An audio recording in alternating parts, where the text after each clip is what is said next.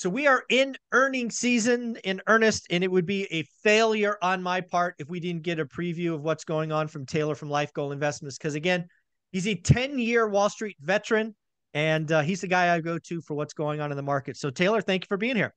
Yeah, I'm excited to do this. Earnings season is like the highlight reel of what's going on every single quarter. I always say this is like when your kid brings home their report card and you're Yeah, the parent as the investor and you go, all right, how did this little rugrat do this quarter? there you go. So I want to talk about kind of four big buckets generally. We'll do big banks first. We'll do Yep. regional banks second. We'll do tech, kind of the Magnificent Seven. Anybody else you want to talk about? And then we'll do a catch-all for everybody else. So first, big banks. What did you see when the big banks reported? Yeah, big banks are benefiting from this net interest margin, world that we're in right now, where they're Yeah. paying out. You think about a J.P. Morgan, right? Chase Bank. Chase Bank is paying out, pennies on interest rates, and then they're investing on the back end in T-bills and whatever it might be, rolling 5%, 5.33%, something like that. Like that is Something a like that. profitable environment for a big bank. Yeah. Yeah. No kidding. Yeah. The big banks were, again, that's just not where the story is. Um, Correct. Correct. when I looked at the big banks, I think the only one that was kind of interesting to me, and you brought this to my attention, so I looked for it on purpose because of you, was Bank of America, Yep. and they're just large, unearned or unrecognized loss on their bond portfolio. That was kind of shocking.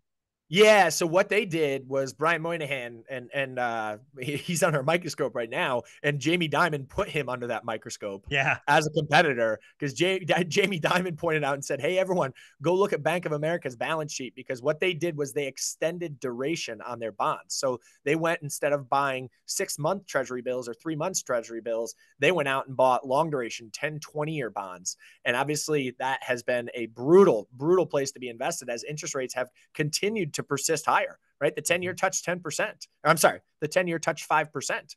And as bond rate goes up, bond prices come down. And so that's what they've realized, or unrealized, I guess is a better Yeah. way of putting Unrealized loss. Yeah. There you go. They've realized it unrealized. Yeah, exactly. Yeah, So exactly. if the big banks aren't the story, I guess that means the regional banks are the story, and there have been some ugly numbers from the There have. regional banks.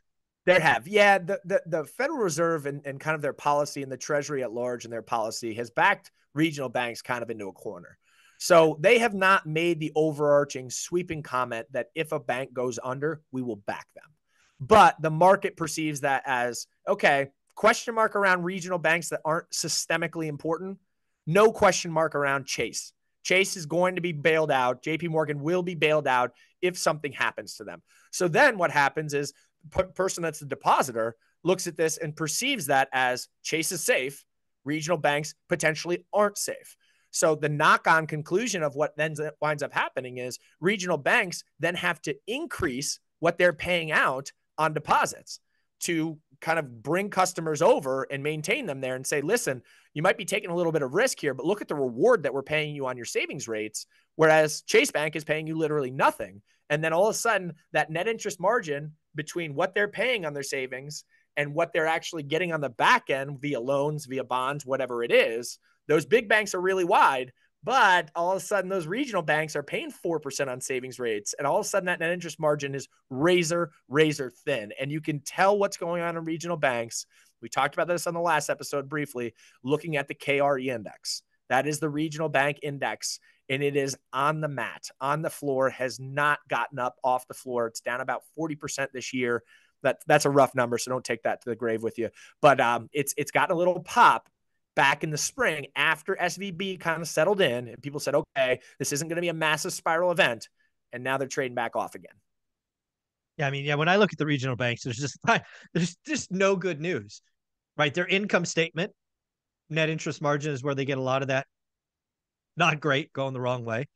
Yep. Then you flip over to their balance sheet, cash deposits going the wrong way, right? Yep. Capital flight. Yep. Then their lending, right? The revenue side of their income statement, not doing great because they can't lend, right? That's it. They don't want to lend. Then their balance sheet, as far as assets, they're seeing more and more reserves for bad debt. They're going to have to extend and pretend. There just has to be less regional banks in a year. We're going to have, well, I guess I'll call them shotgun marriages for lack of a Yep. better term. Yep. Organized by the Fed. I mean, just this quarter was dramatically worse than the previous one. Yeah. Yeah. I totally agree with you there. And to your point, it's not going to be outright bank failures because nobody wants a bank failure, but we do want to see things get more sturdy on the banking front. And where that can take place is, okay, Jamie Dimon can gobble them up.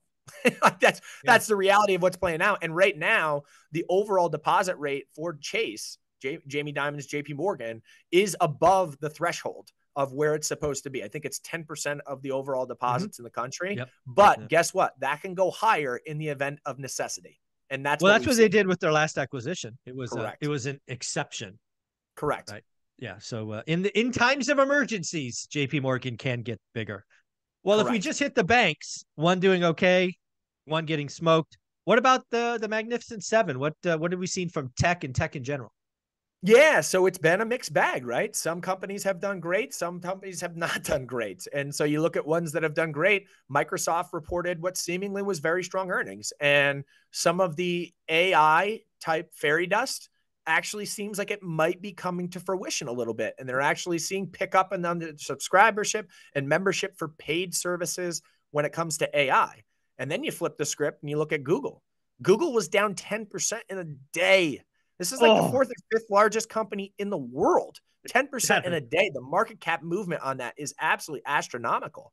And that is the other side of the equation, where they had a lot of AI robust movement coming into this. Their stock was doing really well, even relative to the other Magnificent Seven. And now the market says, okay, show me. And you didn't show me what I wanted to see. And therefore, we're starting to knock off the top of that froth of where AI fairy dust had been sprinkled. If it's not come to fruition, they just haven't executed as well as Microsoft. Yeah. When I look at Amazon, Microsoft, and Google, there seems to be a story around cloud. Yep. Right. And Google missed, Amazon and Microsoft exceeded, I believe. Correct. And you're right. The other thing that was interesting about Amazon was their advertising blew up. It was like $2 billion or something. And again, think about Amazon. They don't make money or very much money on the stuff. But if they're starting to get additional profit streams like advertising on stuff. And that one's interesting to me, to be honest, because I would not have said that. I would not say that you've seen a pickup, and obviously you have, right? I'm wrong. But I would not have said that Amazon's going to see a meaningful pickup in advertising spend. That's a pretty good traditional leading economic indicator to say people are willing to shell out money and the back end profits will come to fruition based on the strength of the economy. But that's what played out. Well, I mean, I actually think what's going on is we're seeing almost a switching cost. And what I mean by that is historically people have advertised on social media, right? Meta, whatever they are, the other ones, Snap, all these folks. Maybe people are going, why the hell are we doing that? Why don't we just go to the biggest retailer on the planet and advertise there? Because why not go there and shop for toys? Exactly. You have a captive audience. This is like push versus pull marketing. Pull marketing is what Amazon's doing, where they know you're there to shop. So therefore, retailers just go, hey, I know people are here. It's like, advertising at the grocery store. People are there shopping, as opposed to advertising on Instagram, trying to draw them into the grocery store. Or that's exactly what I think. That's what I think's going on is Amazon has finally figured out how to, in a grocery store. I worked in retail for over a decade, or I don't know, 8 years, and end caps are where it was at. That's where the biggest thing went on sale. That was the highest margin stuff went there. And I think Amazon has found a way to have end caps, and it makes perfect sense, right? Why do you want to advertise on Instagram or TikTok or wherever where they have to get off that and go to somewhere else to buy something? Right. And I think Amazon might shock us, and they may become one of the biggest advertisers, profit centers on the planet here quickly. Yeah. If you're looking at an advertiser, you want the least amount of work done by the consumer. Least friction. Least friction, the least clicks, you want your sales funnel to be as short as possible. And if you're going directly to where that click is going to be a purchase, then that's a great place to advertise. That's the spot to be. But of course, it won't be cheap. It'll also be very high profit for Amazon. So it makes perfect sense. We have I think we have 2 of the Magnificent Seven still to report. Apple this week, and I think NVIDIA is a couple weeks out. They're like, NVIDIA is actually in December. They're an off-cycle reporter. So NVIDIA is going to be an interesting one because one, that's going to be a little later which it gives us a little more time for the economy to chew through what's going on. And what you'll see there is right now, maybe the ultimate commodity in the world are microprocessor chips. Microprocessing, I should say. So, right. So just chips, semiconductors. And what you have is this rush to buy them. And so they're on back order, right? They're on back order because they can't keep up. Places like NVIDIA. So now people are double ordering saying, hey, when these become available, I want mine first so I can get ahead on AI and things like that, which they power. Does that back order backlog maintain if we get some more tough economic news along the way? And that's the big outstanding question. It's funny that they come as a late cycle entrant because it will give us a little more time to start to get an idea. And as you know, not telling you anything you don't know, there's a lot of hopium built into NVIDIA, and they have delivered. They've delivered. So it's been, I would argue over delivered. Correct. And so that's far. why you've just seen that stock price just shoot up so meaningfully. But do they continue to do that? And if they don't, what happens on the other side because of it? Yeah, exactly. We do get a kind of sneak peek into an NVIDIA, I don't know, little cousin or whatever. AMD, I think, is tomorrow. Yep. Any thoughts on AMD and Apple as we, kind of get into this week? It'll be interesting. So, I mean, I'm more interested in Apple, admittedly. Okay. Apple is the Titan, right? Just because it's the largest company in the world. Their market cap is now, they've had a 15% regression. So it was 2.6 trillion, I believe. And now it's whatever that math equates to. So more in that 2 trillion ballpark, but that is a market driver. And so we think about the sell-off that we've seen in the market. Largely that's predicated on moves and people like Apple, right? Every single index fund in the world owned a meaningful portion of Apple. And so if that 6% holding inside that investment vehicle starts to move downward, it perpetuates a portfolio down much more than it does in something that might be a 0.6% weighting, which is where a lot of holdings are. Yeah. Well, if I'd be remiss if we didn't talk about Tesla in the Big Seven. They obviously, I think, reported 2 weeks ago, and you and I were we missed last week. So, any thoughts on the Tesla earnings? Yeah, I think what you're seeing with Tesla is just the fact that they're coming in massively under market to try to sell cars. And their profit margins just continue to get squeezed. Now, they were out at, and I'm going to rough numbers here and don't hold me to these, but they were out at 20% margins, somewhere in that ballpark, even north of that, I believe. And now what they're doing is they're coming more in line with a traditional automaker. And what they're trying to do is just undercut EVs around the world and get their product to market. And for the first time, what you've seen now is Tesla actually has inventory on their website, which is interesting because before it was always go on, pick what you want to order and order it, and it'll ship to you when they get done with it, which was always an interesting, like, how long is my car going to be before it gets here? But now you can go on and say, hey, I want that gray car that has the performance package, et cetera. And they're ready and they're built and they will ship immediately. And that's just something that, you've had an inventory build there. It's very interesting. I mean, so I actually read articles about EV because I think it was Ford. They basically said, hey, we're not going to invest in EV or we're going to delay $3 billion. GM said this, and then Mercedes. That's the big one. Yep. Yeah, Mercedes basically said the EV market is brutal, pricing war, not sustainable. Like, So again, I think Tesla's, trying to take out their competitors and reduce competition. 100%. What Tesla has done will either be genius or it won't, right? That's Elon Musk in a nutshell. But Elon Musk made a really interesting business move years back. He open sourced their how they build a car. And he said to himself, I'm the incumbent right now. If someone thinks electric vehicle, they think Tesla.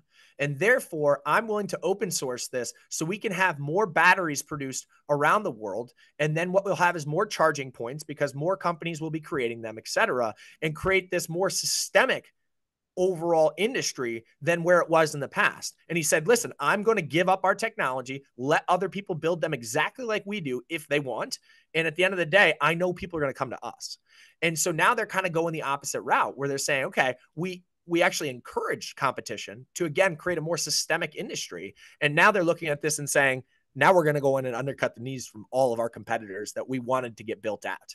And it'll be interesting because I don't know yet if there's enough EV infrastructure to have this be a premature move, right? So if we did have more companies and they didn't undercut on a price perspective, Tesla that is, and therefore there was more competition building, there would be more charge points. There would be more rural areas that now have charging stations, which don't have charging stations at the moment.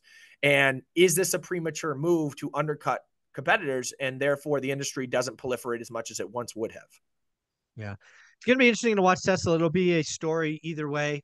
Again, I'm not someone who plays a momentum stock, so I don't touch that one with a 10-foot pole. But let's talk about just other earnings, right? I saw McDonald's this morning came out, basically 8.8% growth, global growth. What's going on just generally with consumer stocks and others that have reported? Yeah, I think what we're seeing is continued consumer strength, honestly. And it's something where at some point, and this was long premature, the market said, hey, higher interest rates are going to affect consumers. And they have not yet to any meaningful degree. And it's interesting. This is a guilty confession, I guess. With my family, we go to McDonald's once a month or so because they have an awesome playpen and the weather isn't always nice in the Northeast. So the kids run amok and it's amazing. We'll meet another family there. But what I've been shocked about is McDonald's isn't cheap. Yeah. Like we get, sandwiches or whatever for the kids. And it's like, if there's 5 of us there, 4 of us, right? The little one doesn't eat that stuff, obviously, but 4 of us there, it's a $42, $43, $44 dinner. Yeah. And you're like, okay, that's not cheap, right? It used to be half that not very long ago. And now it's seen this massive pickup. And how long is that sustainable? I don't know. They've done a good job recently by increasing margins, but will that sustain? And that's a broader story too. Chipotle, same story. Chipotle, same exact story. Right. Exactly right. Chipotle, we used to go there a lot because it was so cheap for us to literally spend less money and have dinner prepared for us as we're scrambling around. My wife works. We would go there and it would be $7 a burrito. Right. Now they're like $12 a burrito. Like that is huge. Yeah. It is being very interesting what's going on in the economy with earnings. Again, I think so. Earnings for Q3, have we had enough to kind of call earnings recession continues, or we haven't had enough data yet? We're not there yet. Nope. Yeah. And we really shouldn't see another negative quarter of earnings. So the expectation was negative 0.3. And almost every single time companies supersede expectations, right? So something like 78%, again, don't hold me to that one, but that's historically what you have overcoming the hurdle. So if you have 78% overcoming their estimates, you're going to get a positive number. But at the end of the day, you look forward to next year, and we've talked about this, and I've shouted this number from the hilltops because I think it's so important. 12% earnings expectation is what expected out of the S&P 500 next year. 12, right? So we're coming from negative to 12% next year. It's something where, again, these companies have to perform, or otherwise you're going to see stock compression. Yeah, very, very cool. Well, where can people find you, Taylor? Yeah, find us at Life Goal Investments on both Instagram and TikTok, putting out daily stuff. Thank you, buddy. Thanks, Michael.